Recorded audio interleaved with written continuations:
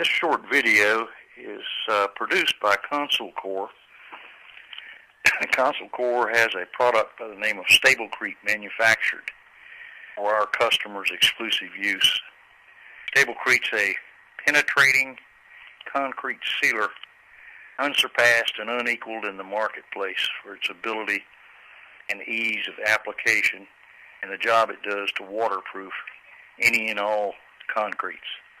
StableCrete has many projects. The one that we're looking at right now is a 3 million gallon wire wound tank at a wastewater treatment plant.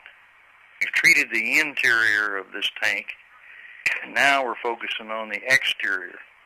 As you can see, the material in the photograph below is the wire that is pre-stressed and wrapped around the exterior of this tank and then coated with shotcrete. This is one of the materials we propose to protect with the application of this waterproofing material to the exterior surface of the tank. It's important that these strands of wire, which are miles long, be protected from degradation and rust on the surface.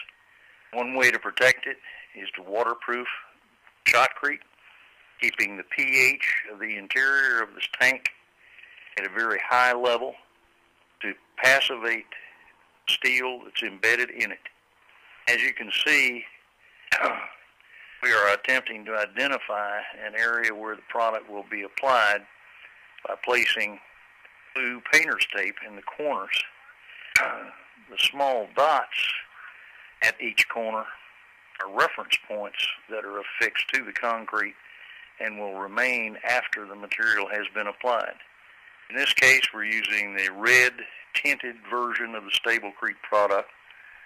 This will allow quality control personnel the ability to look at the exterior of a tank or any concrete surface and know that the product has been applied, and by the depth of the red tint, you can tell that the product is applied in sufficient quantities and has been allowed to absorb into the shotcrete material.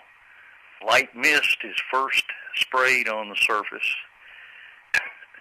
to begin the capillary action absorbing the product into the concrete. A roller is then saturated to make sure that it's completely wet, and the surface is back rolled. This back rolling operation not only ensures good even coverage, but more importantly, it keeps the product on the surface a sufficient amount of time to allow it to penetrate as deep as it possibly can go into the shotcrete material.